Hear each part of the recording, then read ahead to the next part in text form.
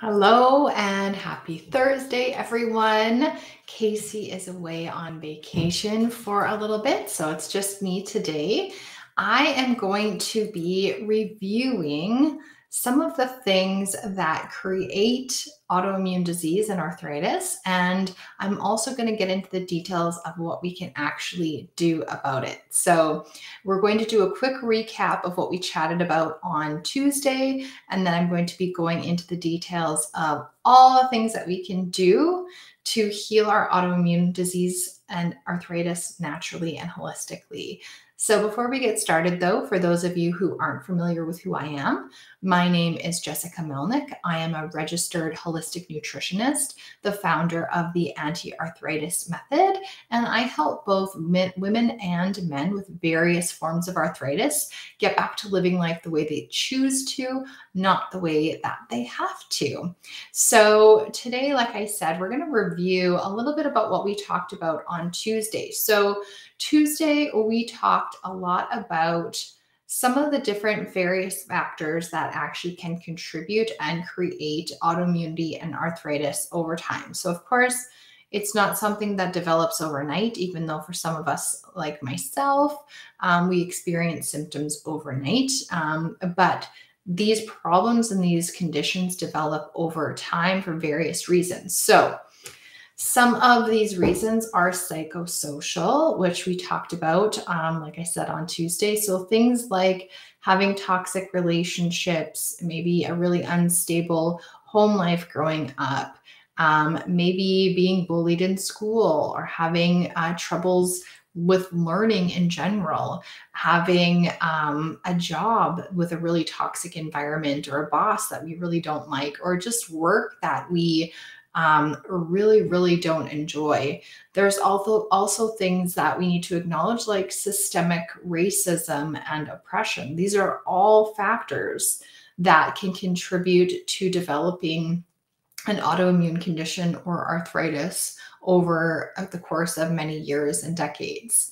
There's also movement. So not having enough physical exercise, being sedentary, that is really hard on us. And there's some studies that say that it's as bad as smoking to sit most of the day. So not having enough physical movement on a day-to-day basis can really contribute. Also trauma. So that kind of ties into the whole psychosocial aspect. And trauma can be anything from deeply disturbing or distressing experiences, things as serious as, let's say, a serious car accident, being abused or assaulted, and even smaller things. It has more to do with how it affects you as a person than the quote unquote severity of that trauma.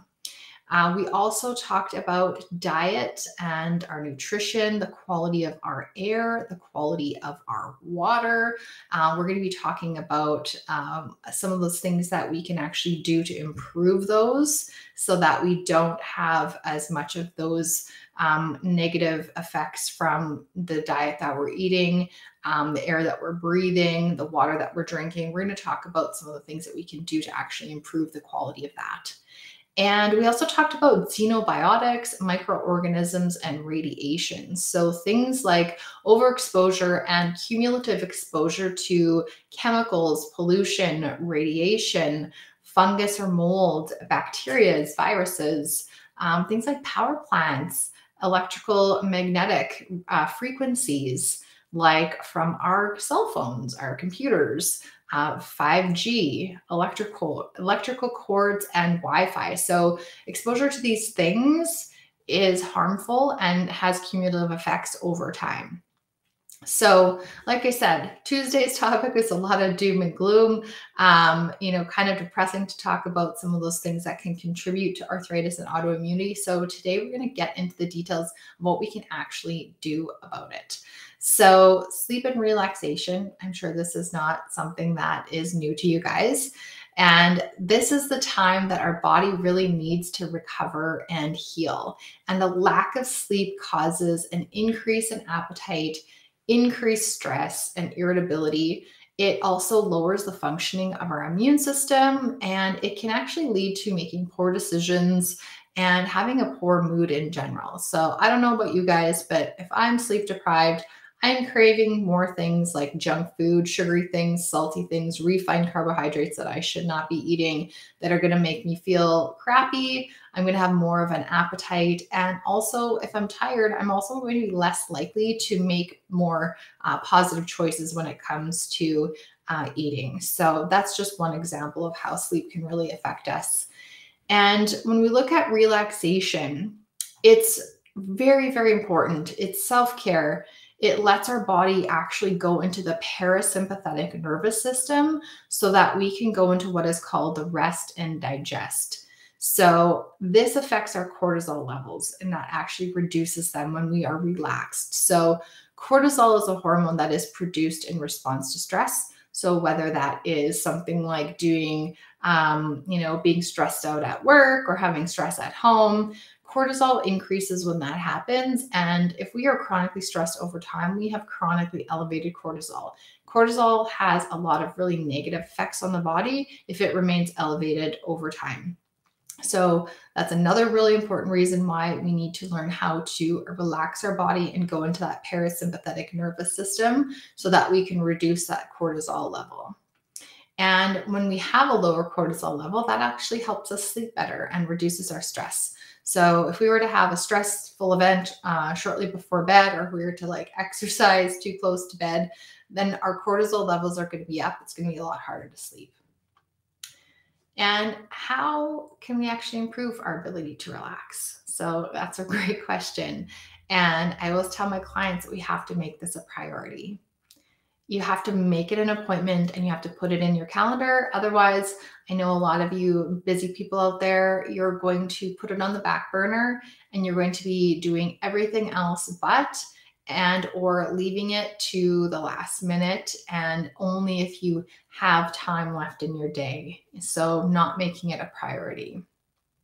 So it's really, really important to make your own fun and relaxation a priority and putting it into your calendar. It's just as important as your kids' activities, your grandkids' activities, your work, looking after another family member, etc. It's just as important as all of those things.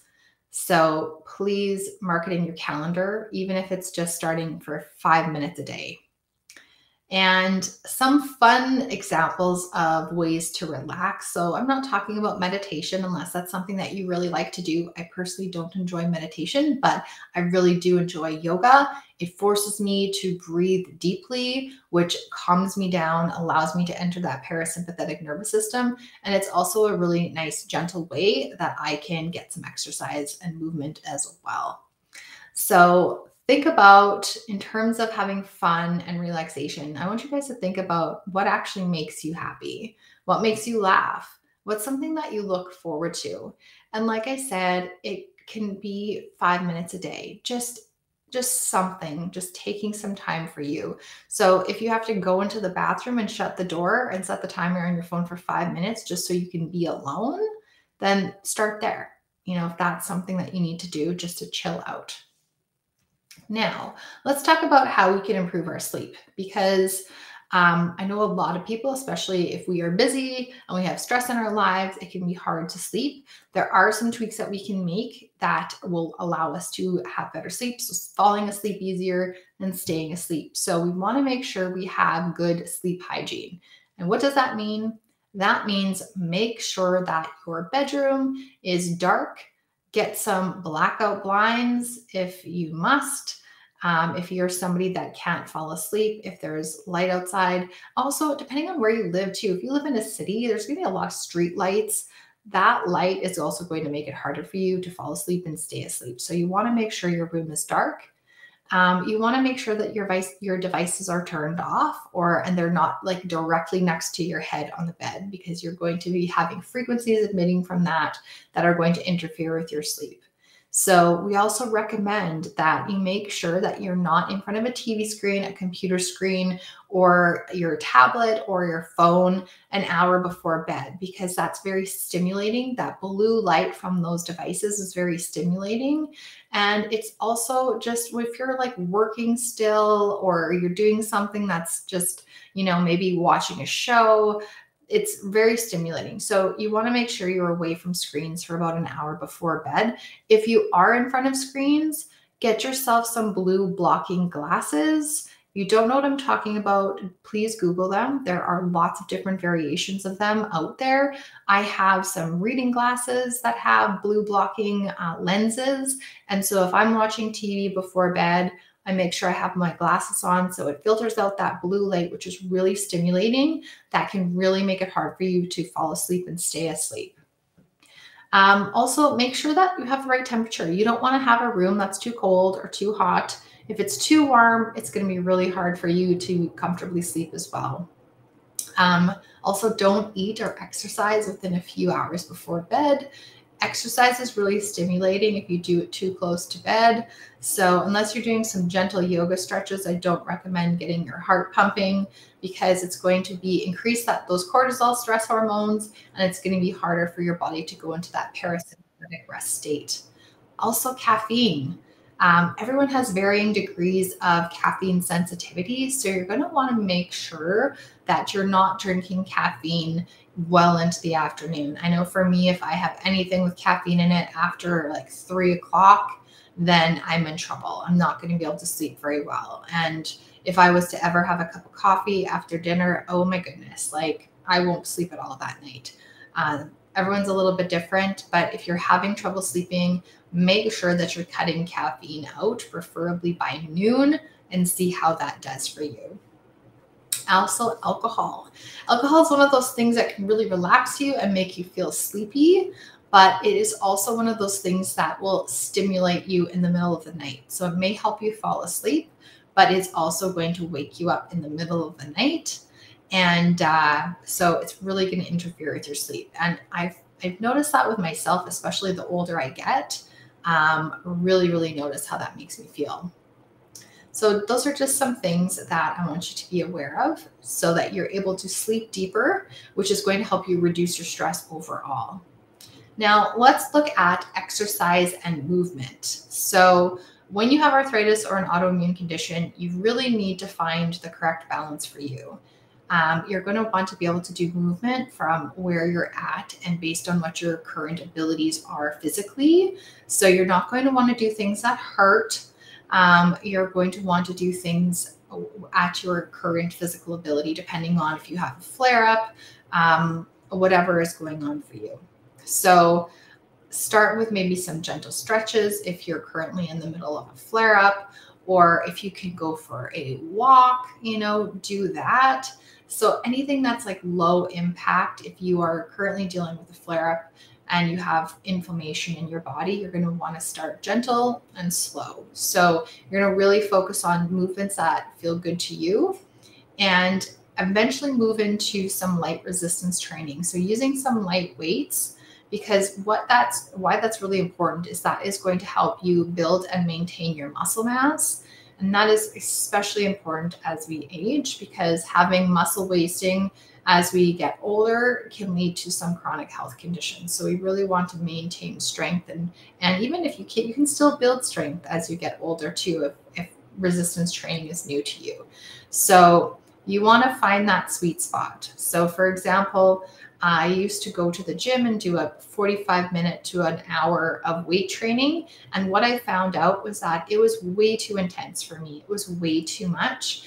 And I needed to have a nap after that. And I felt tired for the rest of the day. So instead of energizing me like exercise should and make you feel really refreshed, you should, like, a little bit of soreness is fine, but you don't want to feel like you need to sleep the rest of the day. So I had to really scale it back. And now I realize my 25 to 35-minute at-home workouts are much more suitable for me. They leave me feeling really good, clear-headed, refreshed, energized, and I don't feel like I need to drink a pot of coffee just to make it through the day. So you need to find that sweet spot. And I also say too, let go of expectations of what you think you should be able to do physically. Our bodies are always changing. They change over time and they change with the condition that we're dealing with. So what we used to be able to do is not going to be realistic for us now. So we're not 25 anymore, and that's perfectly fine. We need to work with our body where it's at. And just because you're getting older doesn't mean that you can't still build strength and stamina. Now, nutrition, of course, because I am a registered holistic nutritionist, nutrition is a huge cornerstone of the work that I do. And in my program, we use a very specific nutrition protocol that is made for people with autoimmunity and also for people with arthritis. And it starts off with an elimination diet, and it cuts out any and all foods that are scientifically proven to be inflammatory or potentially inflammatory for people with arthritis and autoimmune disease. So then after a minimum of 30 days, or longer, depending on when your symptoms are gone or you feel significantly better, you're going to start gradually reintroducing foods to develop the most comprehensive diet that's going to continue to support your health and keep your symptoms away for the long term. Now, with the elimination diet, we do take out a fairly comprehensive list of foods so that we can allow our body to rest and heal from the continued inflammation that it has been dealing with day in and day out. But like I said, this is temporary, and you are going to have tons of support to help you get through this process and work through this process, because the whole point is not to have a really strict diet for any length of time for the rest of your life. It is to find the most comprehensive list of foods that is going to support your health for the long run. Okay.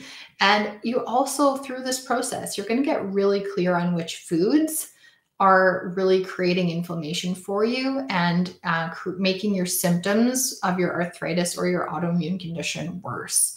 And this is really, really important because there's a huge difference between a food sensitivity and a food allergy. A food allergy has an immediate reaction. So anything as serious as anaphylaxis to hives, having a runny nose or itchy eyes, things that are really obvious and that happen really quickly. But a food sensitivity often has a delayed reaction. So you can be intolerant to a food and not have a reaction for up to 5 days later. And so this process that we work you through in the program helps you get really, really clear through the elimination process and the gradual reintroductions, which foods work for you now and which ones don't. And you need to remove those foods that are causing that inflammation and that sensitivity so that you're able to do some internal healing work so that you can get rid of your symptoms. So if that sounds a little out there, please let me know. Send me an email or a comment under this post so that I can give you more information. You can maybe check out the replay of my masterclass. I do host those usually about once a month to really give you guys an understanding of why we do what we do and how that works scientifically to reduce your arthritis and autoimmune symptoms. So now let's look at stress. So we all have stress. Stress isn't all negative. If we didn't have stress, we wouldn't be able to get anything done. We wouldn't accomplish anything. So we need to have some stress in our lives in order to do what we need to do, right? But there's a really important balance that we need to find. So we have to have stress to get things done, but we also have to learn how to chill out and to allow our body to rest. So I've talked about the importance of relaxation and fun earlier in this talk. And the other part of it is that, we really need to look at our thought patterns and our reasons of why we don't take the time to care for ourselves and do the things that we know will help us bring our stress down. So things like cultural expectations, personal expectations of ourselves, maybe having a lack of boundaries with some of the people in our lives. So an example of that would be taking care of everybody else first.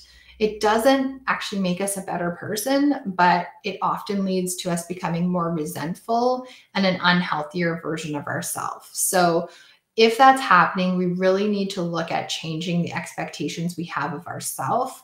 And if we do feel like we have pressure from society or our culture in general that is being put on us, we need to really look at that and identify that. So, faulty ways to reduce stress are things that actually harm our bodies and make the next day worse. So, I know a lot of people turn to wine. I am guilty of that myself. Staying up too late to watch TV or movies, comfort eating.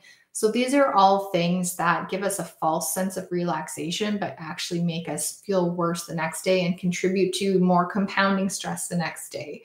So we really need to look at what are the things that we really love to do and look forward to doing besides those things that are just going to make us feel worse the next day. And if you don't know, I just say, close your eyes for a few minutes and just take a couple minutes to think about what did you really enjoy doing when you were a kid? And start from there, because I feel like when we're kids, we have a lot less inhibitions and we're really drawn to certain things. We're very creative and we like to try new things. And we kind of lose some of that spontaneity and that creativity as we get older sometimes. So we need to really think, what do I really look forward to doing? What do I really enjoy? And like I said before, if we can only fit 5 or 10 minutes of that into our day, that's okay. We just need to start somewhere. And every little bit counts. And lastly, one other super crucial thing that we need to look at in terms of healing from arthritis or an autoimmune condition is looking at our relationships and the health of our relationships. So it's really important that we surround ourselves with healthy, supportive, and positive people. So people who are going to be our cheerleaders, people who are going to support us with our health goals. And I just want you to think about, how do you feel after you've been around certain people? Do some people really drain you or do they energize you? Who can support you to reach your health goals? Maybe you need a professional to support you, and maybe a community of other people who have the same things that they're dealing with, that are wanting to better themselves and that are wanting to heal themselves from their conditions as well.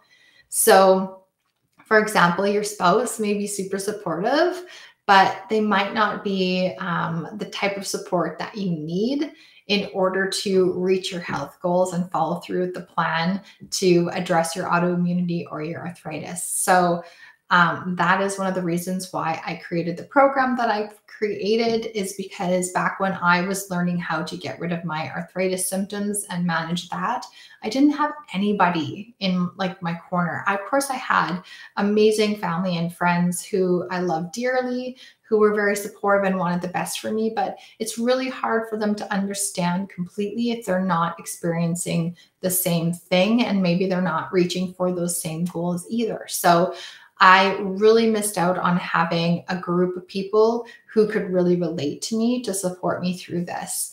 And I did find having professional support and guidance was also really helpful as well, especially in terms of creating a plan of what to do and giving me some accountability to stay on track. So those are some really key things in order to help you reach your health goals, regardless of where you're starting from. And I hope that gives you guys some food for thought. I hope it gives you some encouragement and some hope, because there's so much that we have in our control. There's so many things that we can do to start addressing our arthritis and our autoimmune symptoms. So let me know in the comments below if this was helpful or if you have any other questions, and I would be very helpful to respond. And I will be back on Tuesday with a new topic as well. So I hope you all have a wonderful weekend, and we will see you again soon. Take care, guys.